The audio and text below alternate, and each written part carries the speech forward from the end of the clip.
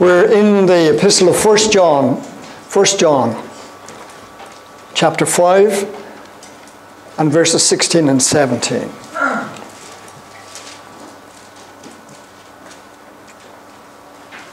The reason I'm dealing with this is because Jack asked in a study last week, or last Monday actually, what do these verses mean? And when you read them, you'll see why he was asking that question. He says, if anyone sees his brother committing a sin not leading to death, he shall ask, and God will for him give life to those who commit sin not leading to death. There is a sin leading to death. I do not say that he should make request for this. All unrighteousness is sin, and there is a sin not leading to death. So as you can see, a pretty straightforward statement, which is very difficult to understand, and we need some help here to try and work out how to answer that question. The first thing we need to do is we need to glean from the book of 1 John all the information on this subject that he has given us. And in order to do that, we're going to have to go to chapter 1, then chapter 3, and then we'll come back to chapter 5, and we'll put all the information together and let it explain itself rather than trying to impose some explanation on it. So in the first chapter of the epistle of 1 John,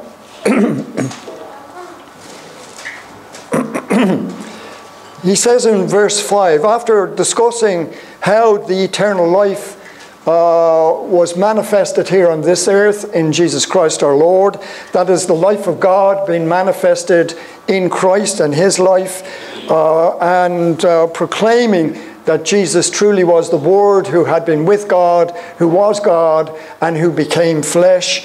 He says, I write these things so that our joy may be made complete. There was a tremendous amount of pressure on that teaching now, because the Gnostics were putting that pressure on to say, impossible. God cannot live in the flesh because God can't have anything to do with the flesh. It was partly because of what was going on in the Greek world. The Greeks never believed that the flesh was of any value or any good. It was just the spirit that was made in the image of God, and the spirit was free when it was freed from the body, and that was the state that they felt everything should be in.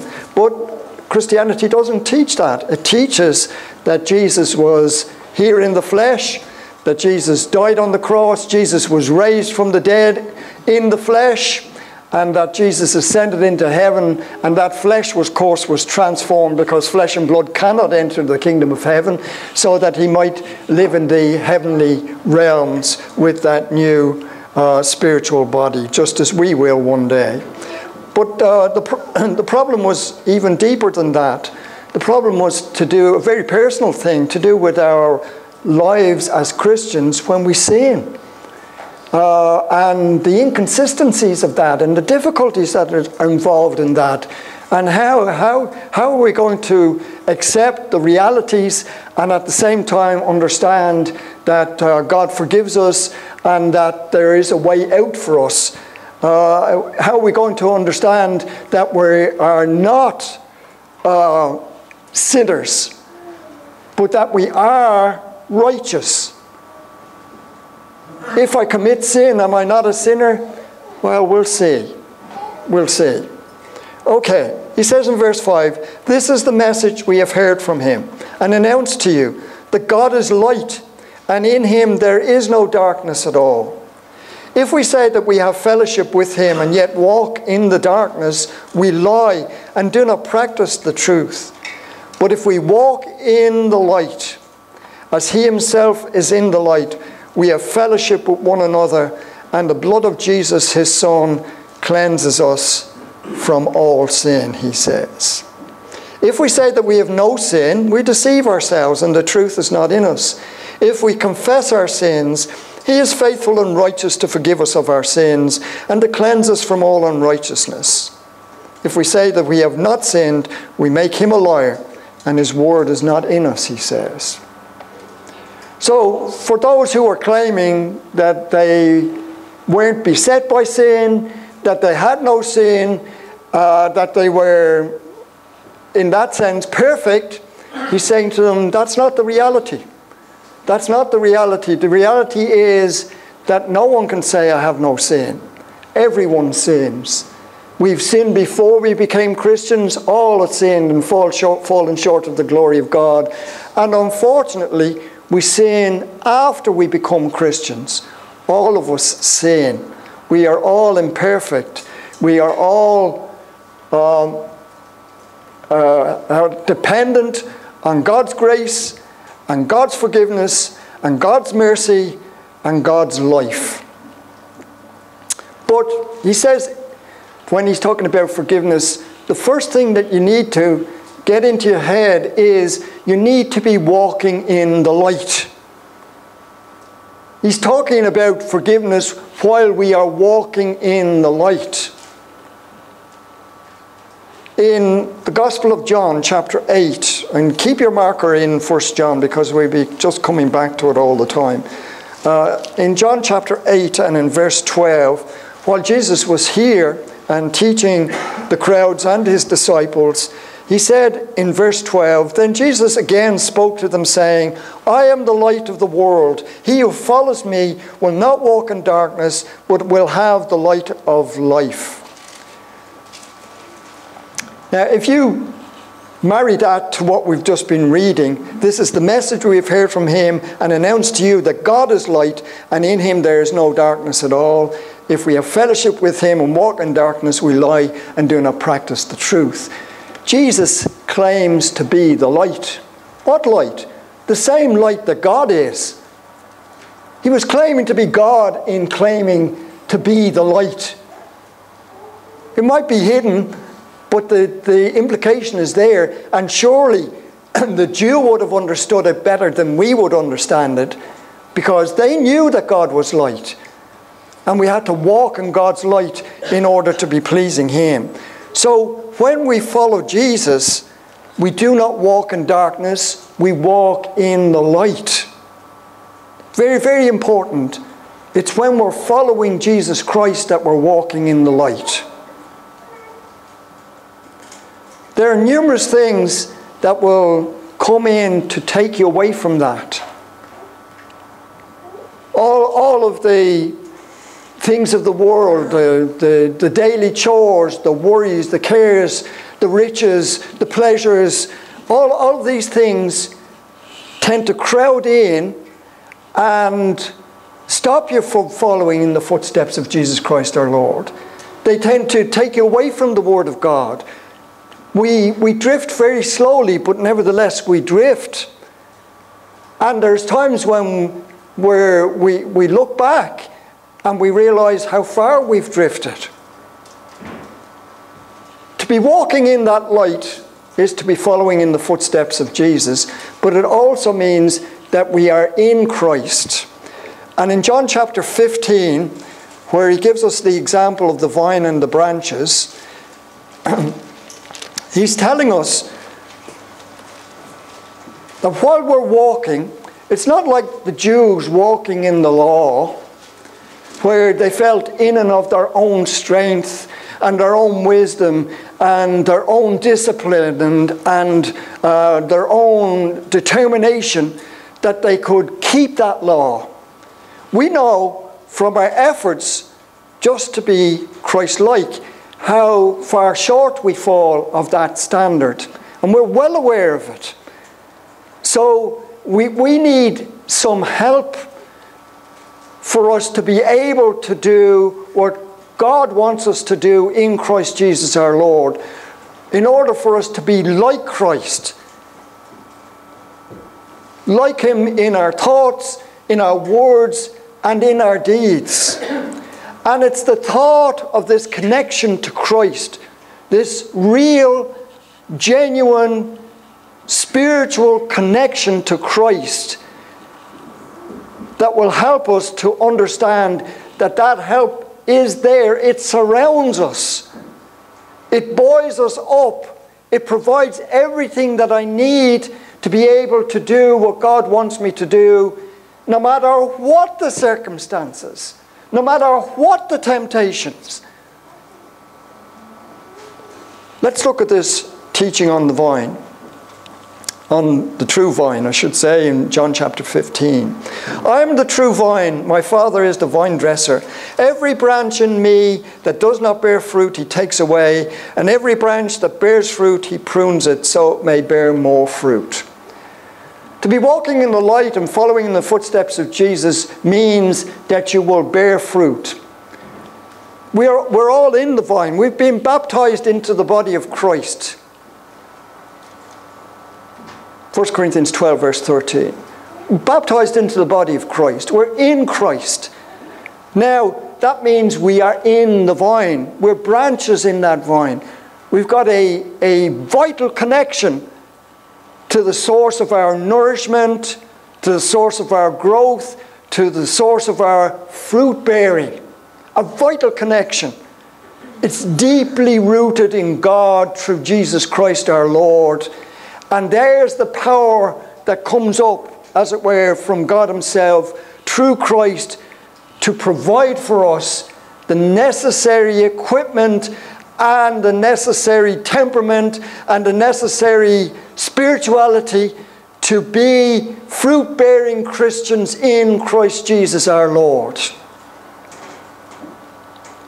If you stop bearing fruit, and that's what happens when we're on that drift, when we're moving away from Christ, when we're moving away from his word, we stop bearing the fruit. And you know something, there's a price to be paid for that. Whether you know it or not, or maybe it's unbeknownst to you, we get more and more unhappy in ourselves when we are not measuring up to what we know we should be measuring up to. We know after 10, 15, 20, 30 years as Christians that we should be much further on. That we should be much stronger spiritually. That we should be much more knowledgeable of the Word of God. We know that. But instead of doing anything about it, we will just continue to drift and we become more and more unhappy. And that unhappiness spills over and affects the lives of other people as well. It happens. That's the human thing. It happens. I just want to tell you about it so that you can look out for it and not get caught in it, or at least not get caught so that you can't get out of it. It's one thing to be in it, it's another thing to get out of it. And he says in verse 5, I'm the vine, you are the branches. He who abides in me and I in him, he bears much fruit. For apart from me you can do nothing. Accept this as the gospel truth. Apart from me you can do nothing.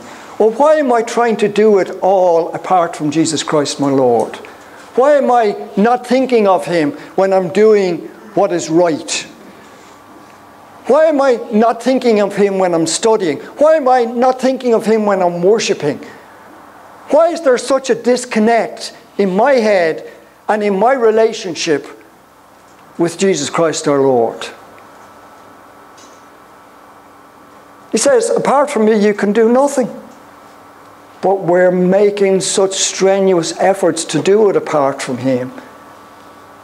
And it's to his dishonor. He wants to be our God. He wants to save us. He wants to provide for us. He wants to protect us. He wants to lift us up. It's me and you that don't want it. We want the glory for ourselves. We want to feel that we are strong in and of ourselves, that we're disciplined enough to achieve it. But you're only going along with the customs of the world and the philosophies of our day. You could do anything you want to do. I believed that once. It's a lie. You can't.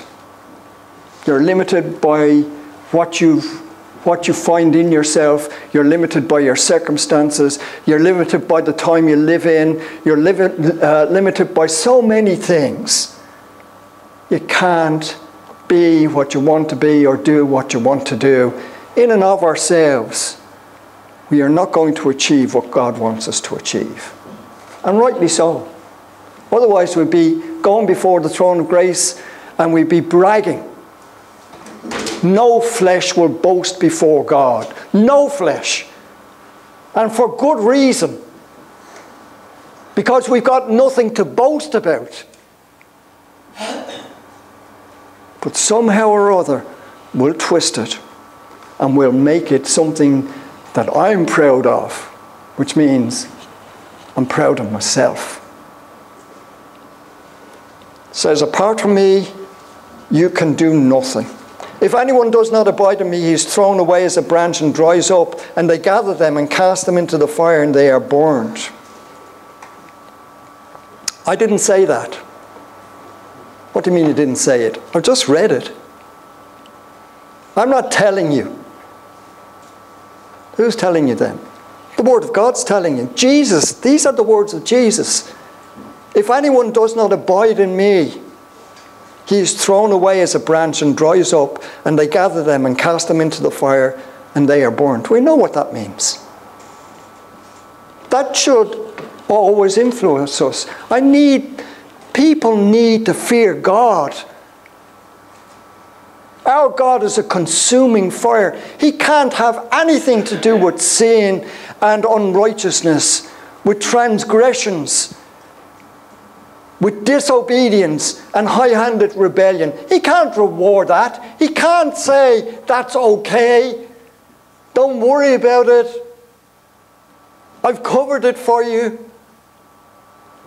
God cannot allow the guilty to go unpunished. He can't. That's his nature. That's who he is. If you abide in me and my words abide in you, ask whatever you wish and it will be done for you. By this is my Father glorified, that you bear much fruit and so prove to be my disciples. Okay, so here we are. We are accepting that while we walk in the light, we are walking in Jesus Christ our Lord. We are as a branch in the vine, accepting the nourishment, accepting the comforts, accepting the promises, taking God at his word, living by faith in the Son of God, allowing the Son of God to give us the ability to achieve what God is asking us to achieve.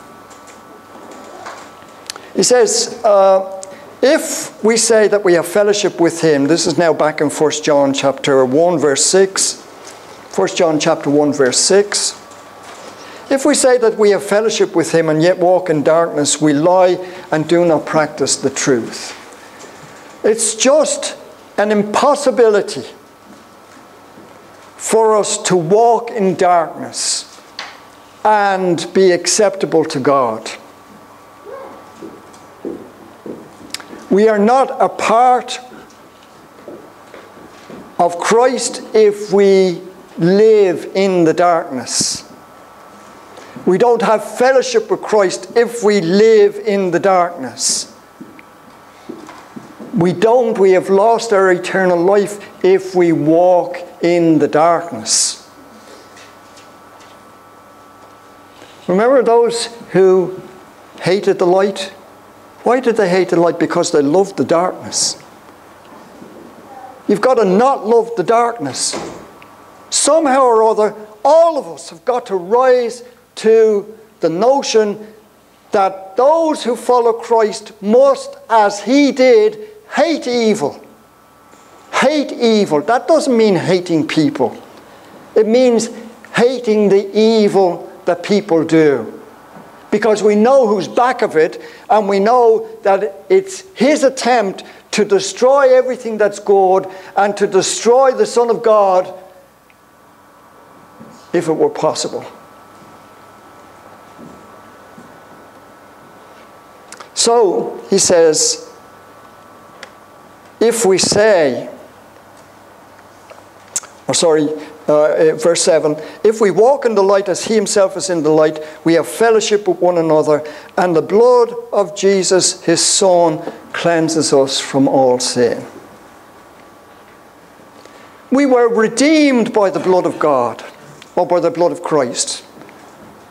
Revelation 1 verse 5, redeemed by it, bought out of bondage. The price was paid for us to be free of our sin and to live to righteousness. We've been cleansed from those sins. Arise and be baptized and wash away your sins. We have been forgiven of those sins. We need to repent and be baptized, every one of you, in the name of Jesus Christ for the forgiveness of sins. We have done it. We're forgiven of those sins. And what cleansed us from the sin?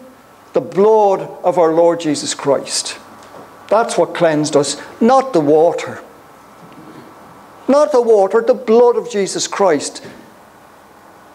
That blood which was offered to God for purification for sins and was accepted by God for purification from sins. Christ has done that for us. So while we walk in the light, the blood of Jesus Christ continues to cleanse us from sin.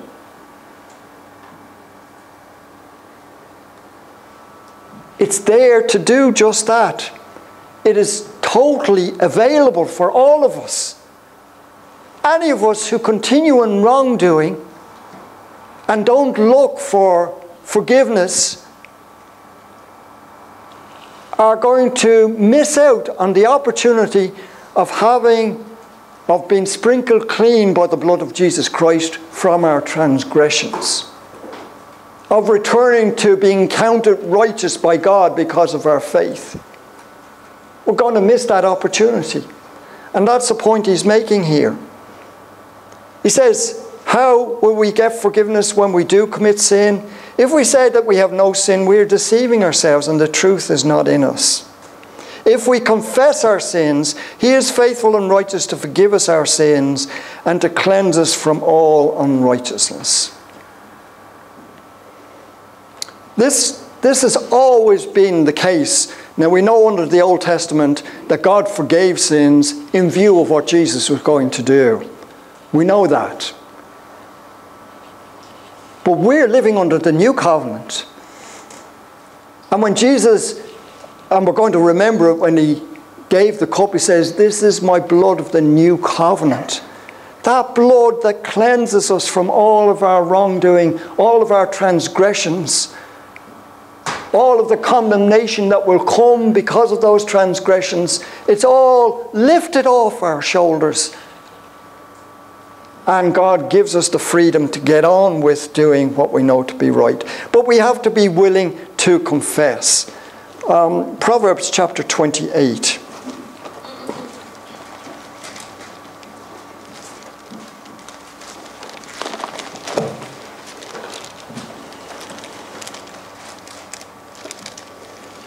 He says in verse 13, he who conceals his transgression will not prosper. He who confesses and forsakes them will find compassion. How blessed is the man who fears always, but he who hardens his heart will fall into calamity. Our way of escape is not to conceal what's going on. Remember, David concealed his transgression with Bathsheba. Thought he could hide it from everybody else. But he couldn't hide it from God. He did hide it from others for a long time. He thought he could even hide it from himself, but his conscience got the better of him. It nearly drove him mad. And rightly so too. But there's so many sins that we don't want to acknowledge our sins. So much unrighteousness in our lives that we don't want to acknowledge as unrighteous and therefore sinful. There's so many times when we know to do right, but we don't do it. And we forget that that also is sin for us. The standard is very high. Very, very high. So we need to be willing not to conceal our transgressions. And the prosperity comes through confessing and forsaking them, because we will be shown compassion by God and we will be given forgiveness through the blood of Jesus Christ our Lord. In Psalm 32,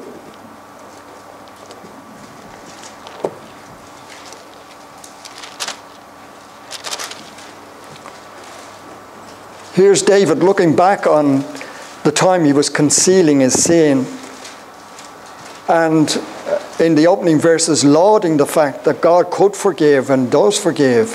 How blessed is he whose transgression is forgiven, whose sin is covered. How blessed is the man to whom the Lord does not impute iniquity, in whose spirit there is no deceit. When I kept silent about my sin, my body wasted away through my groaning all day long. For day and night your hand was heavy upon me. My vitality was drained away as with the fervent heat of summer. I acknowledged my sin to you, and my iniquity I did not hide. I said, I will confess my transgressions to the Lord. And you forgave the guilt of my sin, he says. That was the wonderful thing that he experienced. God immediately, lovingly, and without hesitation gave him the forgiveness of his sins. Do you think he's not going to do the same thing for you? Of course he is.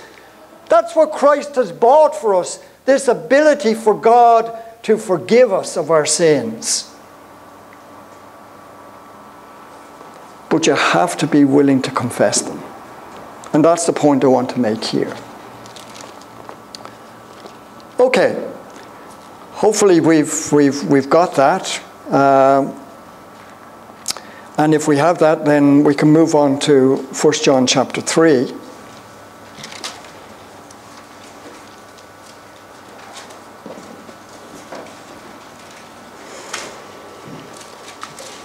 In 1 John chapter 3, we read verses like verse 6, and they become as confusing as 1 John 5, verses 16 and 17. It says, no one who abides in him sins. No one who sins has seen him or knows him. Now, you'd have to say, out of your experience, out of my experience, that wouldn't be true. I'm trying to be a Christian, doesn't mean I don't sin. I do sin. God forgive me. I do sin. But what's he saying here? Is he saying that, that you can't sin or that you won't sin? Because if that's true, then no one who sins has seen him or knows him. Which means my relationship with God is such that I don't really know him and he doesn't know me. And I haven't really seen him. And he does not want to see me. So now that would be disastrous. But you see, the explanation is in its context. You can lift a scripture out of its context. We all know this. You can lift it out and you can make of it what you like. But it has its context. Verse 4, right down to verse 9. He says, everyone who practices sin also practices lawlessness. And sin is lawlessness. Lawlessness is just a transgression of God's law. So when we practice sin, we're living in lawlessness. We're breaking God's law. We're doing what God tells us not to do. We're doing it high-handedly. We're doing it hard-heartedly. We're doing it in opposition to all that is good and all that is right. We're doing it against our new nature, which is Christ in me, the hope of glory. We're doing it in spite of all those things. We are practicing sin. Now, I want us to see, from what I've got up on the board, what happens here. Practicing sin. That just means living in sin. It means walking in sin. It means habitually sinning. It means unrepentant sins. It means that we've developed a bad character again, probably gone back to the old self and all the nastiness of it and all of what you hated about yourself. That's what starts to come out here.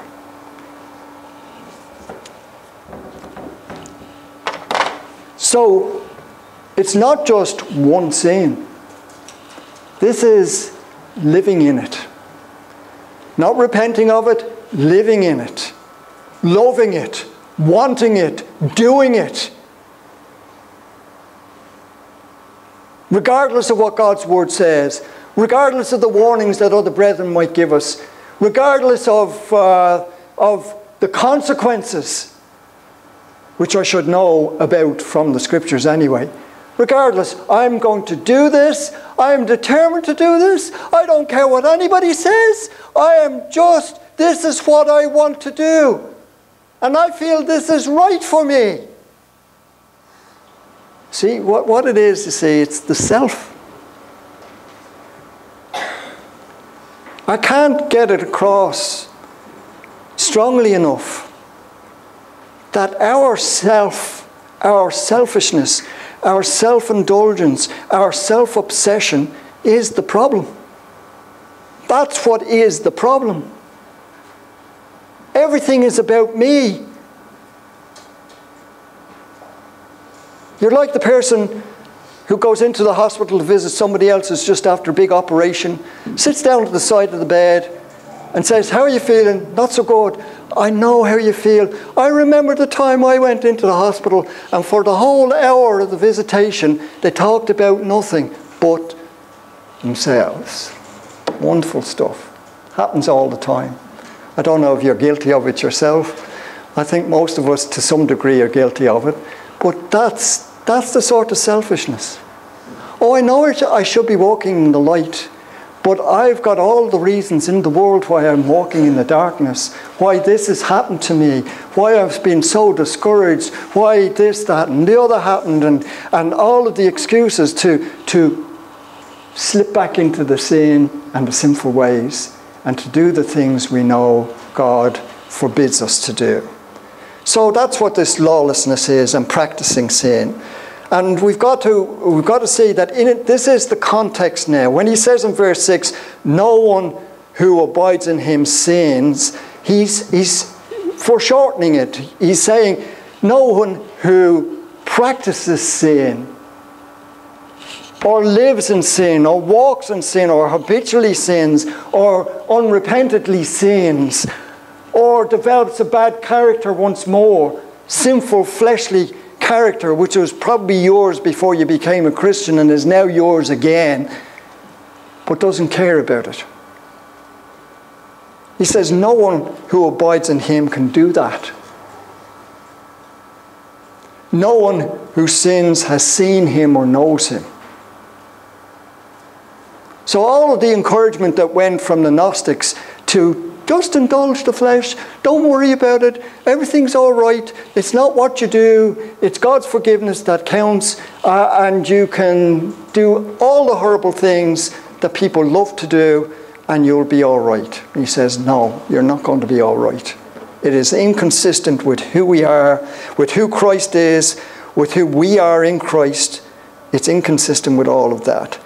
Little children, he says, verse 7, make sure no one deceives you. The one who practices righteousness is righteous, just as he is righteous. The one who practices sin is of the devil, for the devil has sinned from the beginning. The Son of God appeared for the purpose to destroy the works of the devil. No one who is born of God practices sin, because his seed abides in him, and he cannot sin, because he is born of God. Again, verse 9 has got to be read in that sense. He cannot sin, not in the sense that he can't commit a sin, which we saw mistakenly or unknowingly sinning.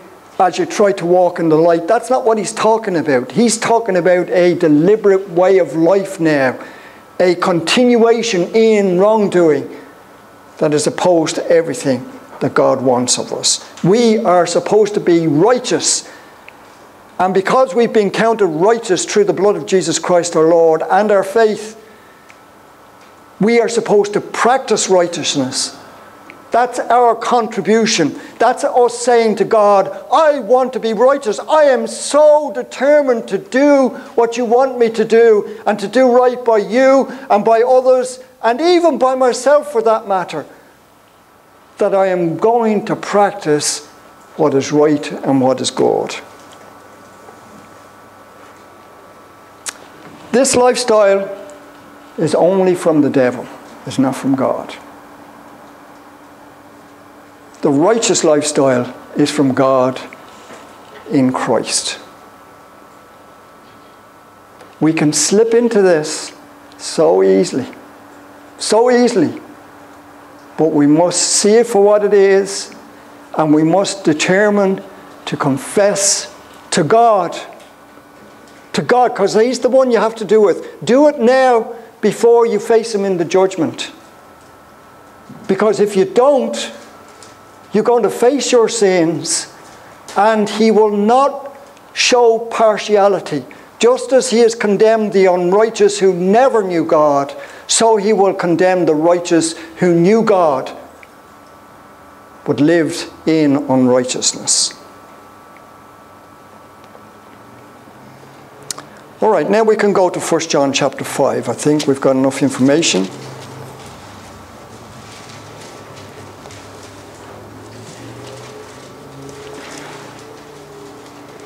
He says, if anyone sees his brother committing a sin not leading to death, he shall ask, and God will for him give life to those who commit sin not leading to death. What does that mean? Well, there's interesting thing from Old Testament which illustrates this. If you touched any of the holy things that belong to the tabernacle, if you deliberately looked on those holy things and you weren't a priest, you would be put to death. Numbers chapter 18, verse 22.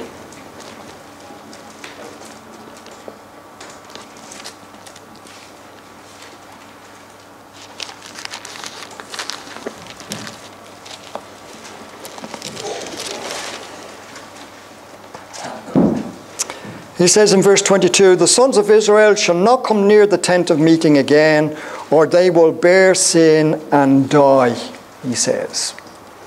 So here's the sin leading to death.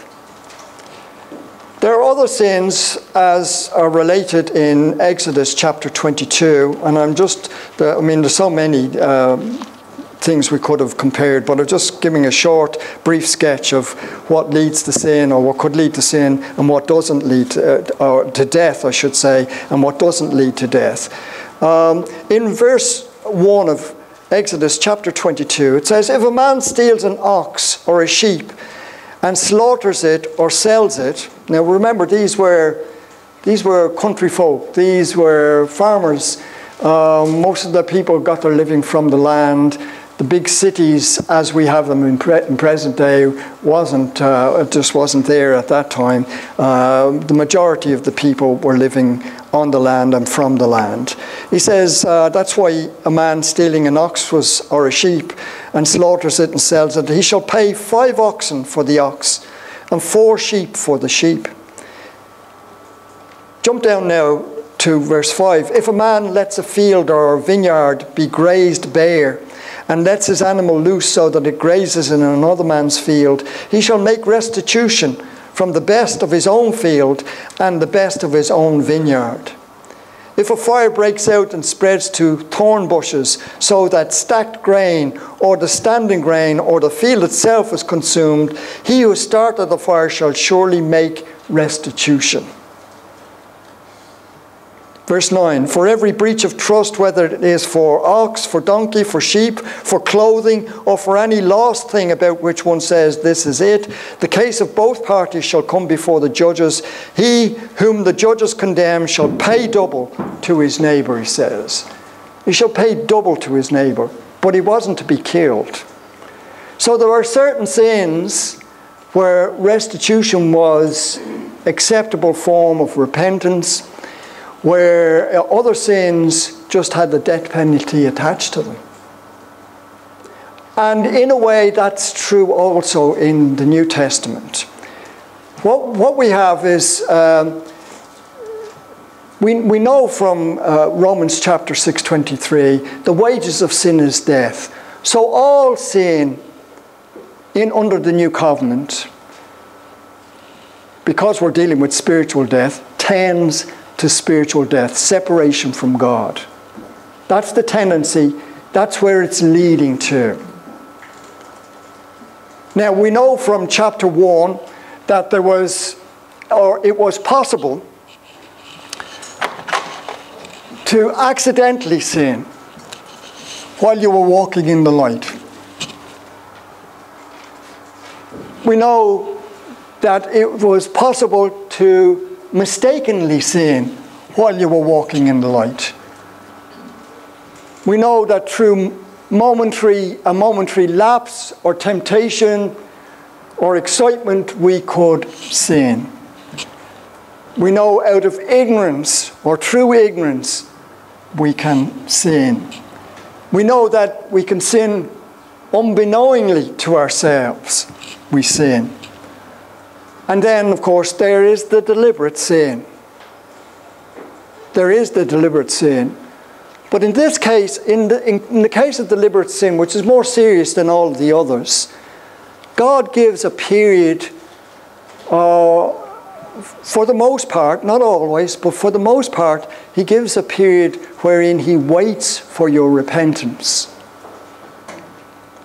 We know this from the book of Revelation. I think it's Revelation chapter 3.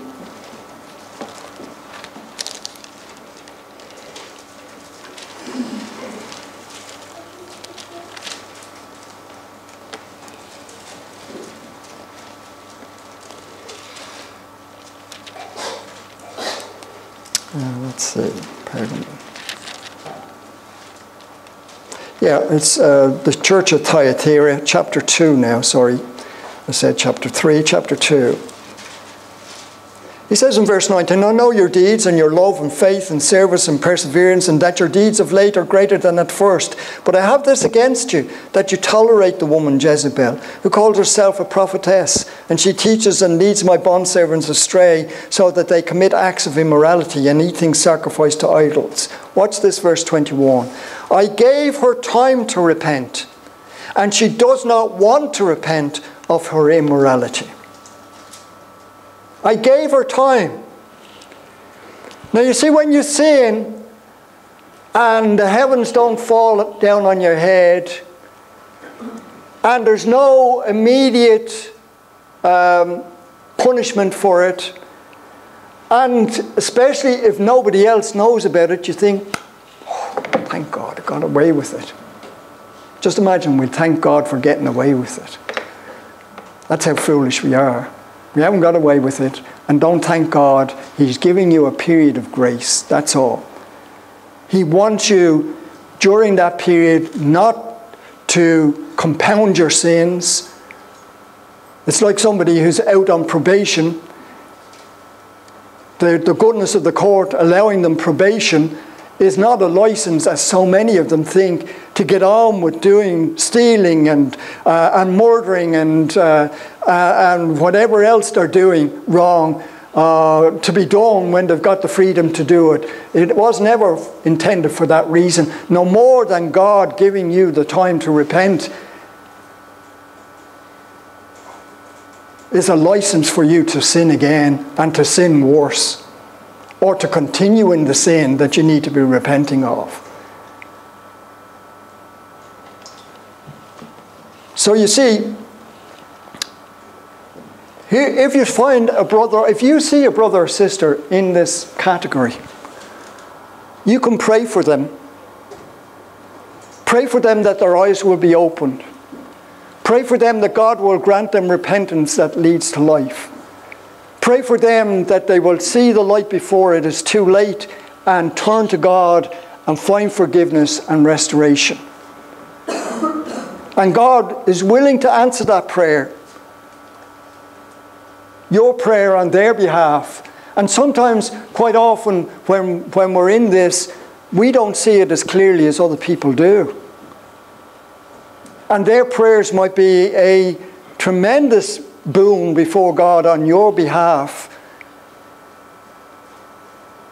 And if people have been praying for us, and we know we need to thank them, or thank God that there are people always who are praying for us. Always. Even if you're not praying for them. So that's what this is about, a sin not leading to death. But the sin that leads to death is the sin that is, she was not willing to repent. She wanted to continue in her, Jezebel wanted to continue in her immorality. She wanted to practice sin, live in sin, walk in sin, habitually sin, be the bad character that she was. And yet she was obviously professing to be a Christian and even professing to be a prophetess.